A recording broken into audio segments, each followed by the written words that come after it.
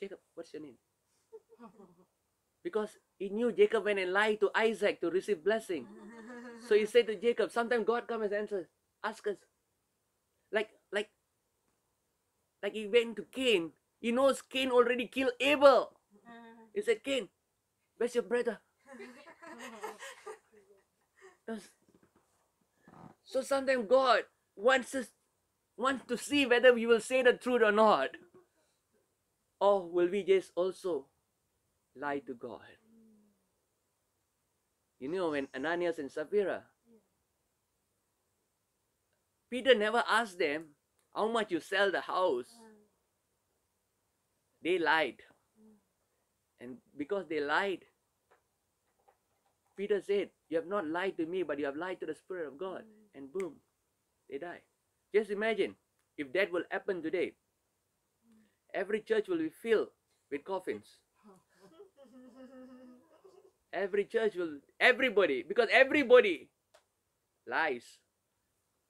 Lying is like drinking water nowadays. People don't understand how serious it is, and because it has become too common. And so we must be very careful.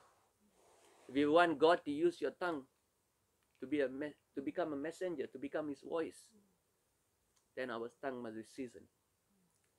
Seasoned. You must carry the flavor of God. You must carry the fragrance of God. When you speak, the atmosphere must change. And in order to create the atmosphere, you must be a person who have been dwelling in the presence of God. Because only then you can carry the flavor of God, the presence of God, the word of God, the manifestation of God, the glory of God, the fear of God in your life. If you don't have an encounter, how can you teach? If you don't have an experience, how can you be skillful? If you don't spend time learning about it, how will you know knowledge about it? And so only when you have the relationship with God, how can you talk about God if you don't spend time with God? Yes. How can you have a relationship with your wife if you don't know your wife intimately? And so we must have this intimate relationship, a close relationship with God, a face-to-face relationship with God, being transparent to the presence of God, saying, God, come and take control. The more you give yourself, the more He will fill us. Amen. The more He'll fill us. We must learn how to wait before Him. Always be filled with the baptism of fire. Be baptized in the baptism of the Holy Spirit. Be filled in the Holy Spirit. Baptism also talks about dying to your flesh and rising in the Spirit. That's why the Bible says, die daily. Yes.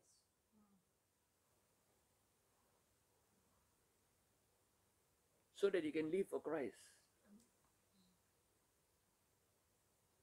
You cannot live for Christ if you are dwelling in your flesh. Only when you die to your flesh, you can live for Christ. Yes. God is not asking us to die for Him. He's asking us to live for Him. Because we resemble His likeness. So when you die to your flesh, the power of the Holy Spirit will come upon you. When you're totally surrendered to God, you are totally filled with the power of the Holy Spirit. That is what happened in the book of Acts chapter 2. When you lifted up yourself, when you surrender yourself, when there was no hope, when there was oneness, when there was one accord, when there was a spirit of unison, the power of the Holy Spirit came upon each and every one of us. And the Bible says the first thing that happened is the Holy Spirit came upon our tongue.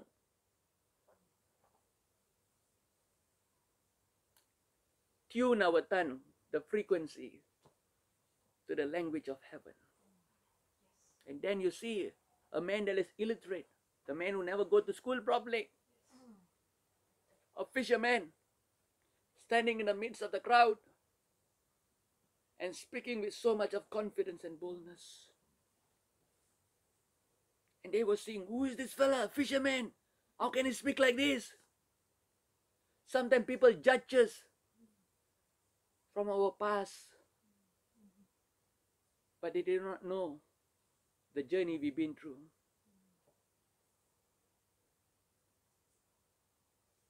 They said to Nathanael, "We have found the Messiah." And he said, "Where is he?" "He is from Nazareth." And then he said, "Nazareth? What good can come out of Nazareth? Nazareth was full of place full of thieves. Oh, they are the poor people there. They are people who are making things there."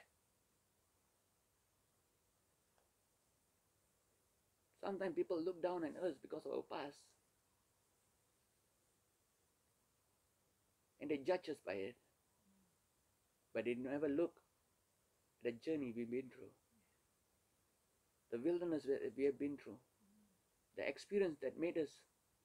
The experience with God that brought us and gave us strength to overcome and to become a vessel of God.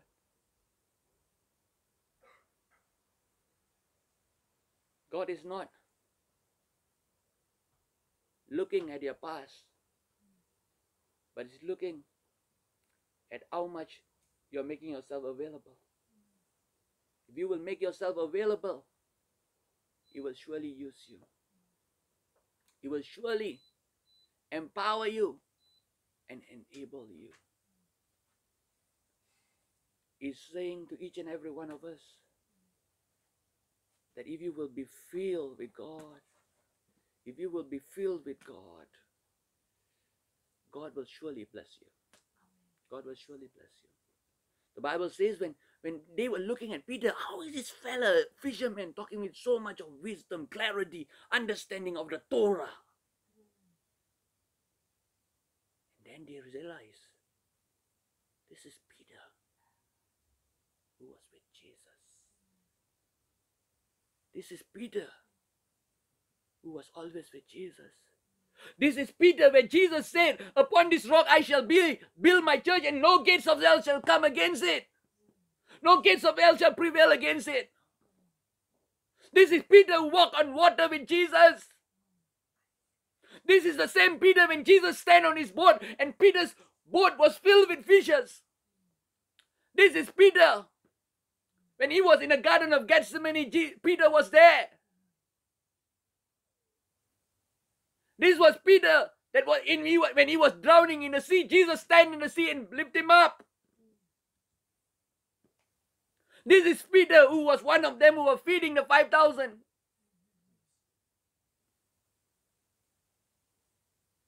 And so in order for you to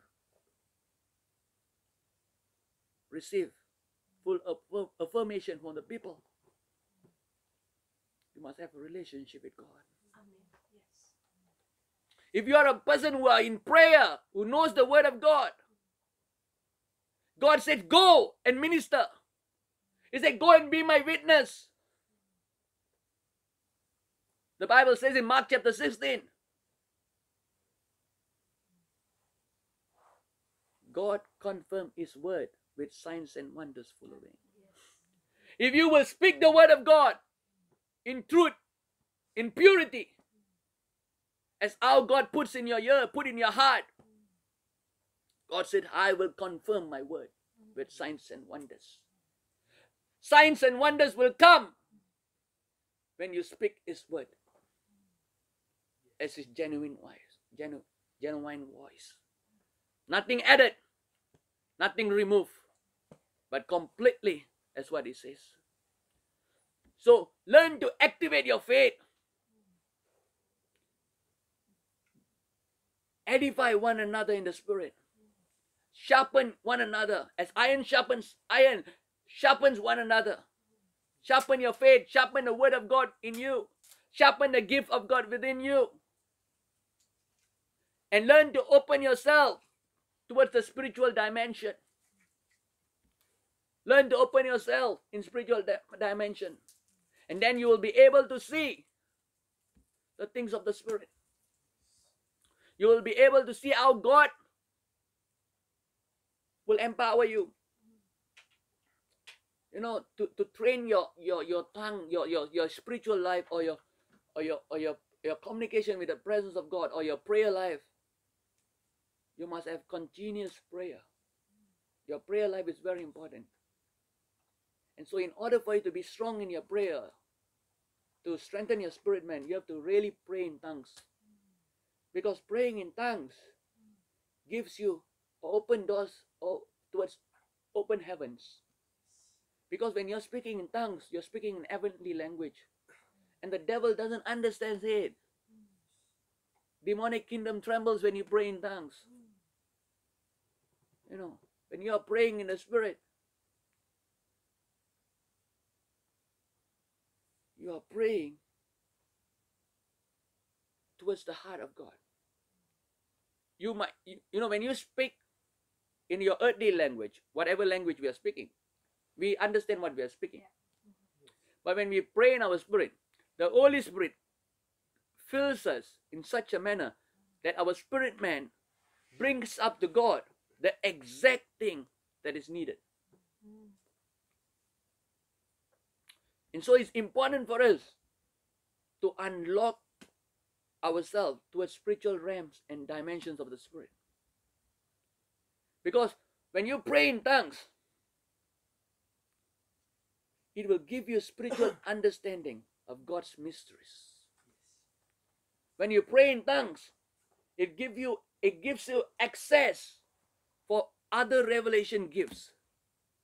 When you pray in tongues, you will be able to read the Bible in a new way. You will see that certain words, when you read, soon it come out, it zoom out. And God says, oh, this is what you want to do. When you're speaking in tongues, you're speaking directly to God. When you're speaking to God, when you're speaking in tongues, it empowers you to engage with spiritual warfare in the position of a victor. When you speak in tongue, it has already positioned you to pray in the spirit from a position of a champion, of a victor. To tell the devil, it is finished. The Lord has won the war. It's over. And so we must know this. Don't let the enemy deceive you anymore. Yes. Because when you pray in tongues, it's without boundaries. When you speak in tongues, do not just speak it in few words. Don't try not to allow repetitions of the same thing. Learn to form words in the spirit. Learn to grow. Learn to mature in the spirit. You know, like our children go to school. They go to nursery, kindergarten. What do you call your STK? You go for primary school. You go for second. You know, when you go to school, as you grow, you learn more. You don't learn the same thing what you learn in kindergarten, in a secondary school. Correct. And so we must also mature in tongues. We must learn to form tongues into a language. Learn to form tongues. Mature in your tongues. You cannot be being filled with God 12 years ago and just speak la la la la la la la la la la. Anybody can speak la la la la la. You know. But God wants you to speak. Develop that gift, the relationship. Some people, it's very funny the way they speak in tongues. It's like machine gun. You know, sometimes I don't know how to pray or whether to laugh. Really, the way they pray is so funny. But it's a gift of the Spirit. But the thing is, they fail to develop that gift of tongues. Because you must learn to make it to words. You cannot be. You know, there's some people like Sanda. I don't know. I don't understand. You know, you must learn. Maybe like when I started to speak in tongues, my first few words was rabala rabala rabala rabala. That was my first few words, and then after that was Siri andra bawhalira hana mazahraba. You know, it was like that. But I didn't continue to speak like that. I learned to form it to a language. Then I understood. And no, and you grow in your tongues as you develop the relationship with God. And so you develop the speaking of tongues. And so there's stages and diversity of tongues. Maturity of speaking in tongues. And so when you pray in tongues, you're praying according to the will of the Father. And so you are not distracted in your flesh. When you're praying in tongues, it gives you the assurance of the spirit of adoption, where you are knitted in the Spirit and He is your Father. It helps us overcome the weakness of our flesh. When you pray in tongues, it builds you up spiritually, increases the water level of faith in you to grow higher. It keeps us walking closer and deeper in the love of God. It brings rest and refreshing to our spirit man. It optimizes a pathway to praise and magnify God. It will enable your spirit man to receive fresh revelations.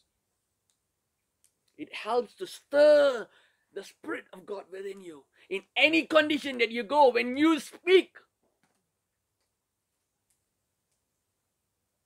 people will get stirred up.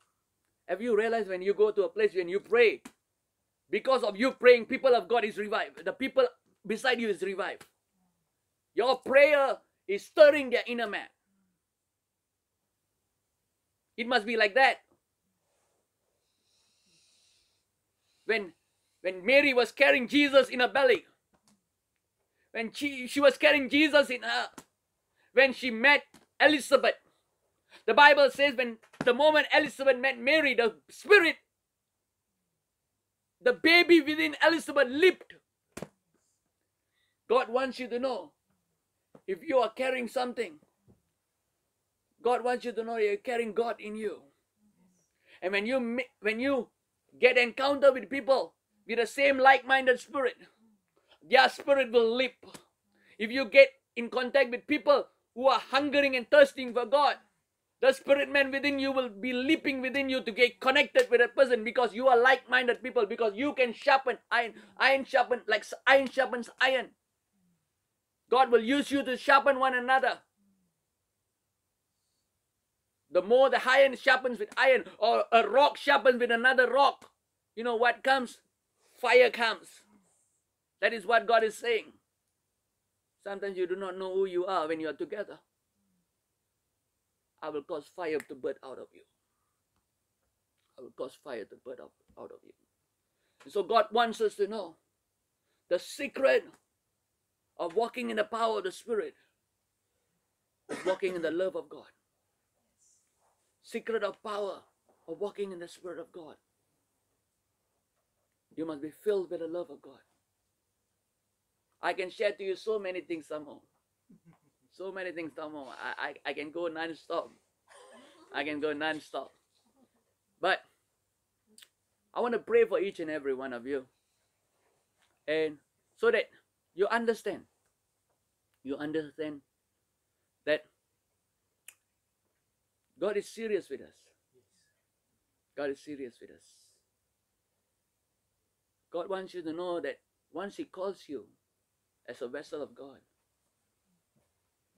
He wants to use you as an instrument, as a voice, to prepare the way for His coming. And so, He wants you to open up yourself towards the inner voice of the Holy Spirit, the inner witness of the Holy Spirit.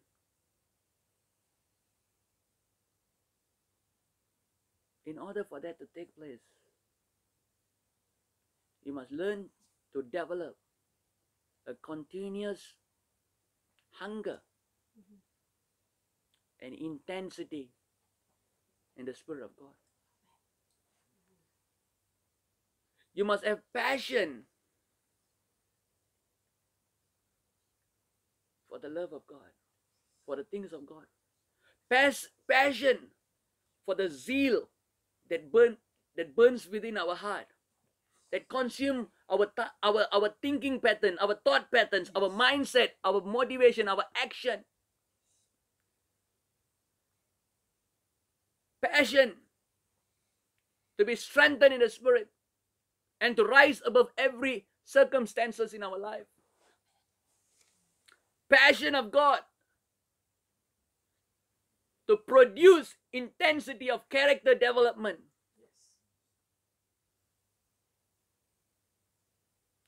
Passion to bring His word into alignment and focus in our life. God wants to use each and every one of us. And He wants to use us in a powerful manner. He wants us to be strong in our spirit. Renew your mind with the mind of Christ. Develop a healthy mind. Speak positive and avoid negativity. Yes. Build yourself in the Word of God. Amen. Build yourself in the spirit of truth, yes, and revelation. Yes. Believe in the impossibles. Yes. Yes. Believe in the impossible for you, for your family, yes, for your loved ones, for your church, and for your ministry. Learn to get connected to heaven and become an agent of change, an agent of transformation among your surroundings. Like the word of God that I always love, Romans 8:19. For the kingdom of this world is awaiting with earnest expectation for the revealing and the manifestation of the children of God. Amen. Amen. The kingdom of this world is awaiting. Yes. The creation is awaiting for the manifestation and the revealing of the children of God. If you will position yourself and say, Lord, here we are, your children. Yes. Fill us, Lord, that we may manifest your spirit, that we may manifest your fire, that we may manifest your love upon the kingdom of this world. Amen. God will fill us. Yes. Amen. Father, we pray and we ask of you, Lord, that you will touch each and every one of us who are here. Touch each and every one who are even seeing and watching and listening to this message, Lord. I pray that you will open their hearts, open their ears. Let their spirit be stirred, oh Father. Let the gifts of the Holy Spirit be activated within them. Let the power of God come. Let the power of God arise within them. Let Jesus arise within them. Let the power of the Holy Spirit rise within them. Let you alone be glorified. Let Jesus be glorified. Let Jesus be glorified. Oh, we give you glory, Lord Jesus. Oh, come, Lord, come and take control. Oh, come and take control, Lord Jesus. There is no other who is like you. There is no other who is like you, Lord. Come, Lord, and fill each and every one of us. Mature us, Lord, to a position of sonship. Mature us, Lord, to understand your word. Mature us, Lord, to be a person who is discerning and diligent in the spirit. Mature us to be sober and vigilant in the spirit. Be anxious for nothing, but in all things with prayer and supplication. Amen. Rejoice and rejoice in me, says the Lord. Be filled and be consumed of the Holy Spirit. Rebuild your life in a new measure. Rebuild your life in a new way from now onwards. A new day is breaking forth. A new day of breakthrough. A new day of encounter. A new day of His presence. A new day of promotion that is birthing forth. A season that is breaking forth is coming your way. Oh, we give you glory and give you honor. Fill each and every one of us. Fill each and every one of us. Oh, we exalt you, exalt you, exalt you, exalt you, exalt you, Lord. Exalt you. Oh, we give you praise and we give you glory. Oh, Rahana Mashanda Halabo Sande. Le Paratono Mozande Helekabayo Sakabahaya. Landrek Hehora Basata Bahaya. Oh, let your presence come and fill this place. Let your presence come and fill this place, Lord. We want more of you. We want to experience more of you. Experience more of you. Use us, Lord. Use us. Change us. Transform us. Oh, purify us, Lord. Oh, we exalt you and magnify you. We exalt you and magnify you. Spirit of God, come. Holy Spirit, come. Teach us, Holy Spirit. Let the will and the purpose of God take place, oh Father. We give you all glory and give you honor. In Jesus' name. In Jesus' name. We ask and we pray. All that we have learned, let us put into practice. And remind us, Lord. In Jesus' name. Lord, we give you glory. We give you power. And we give you dominion. In Jesus' name. Amen. God give you glory, Lord. Amen. Amen. Amen. Thank you, Lord. Thank you, Father. We give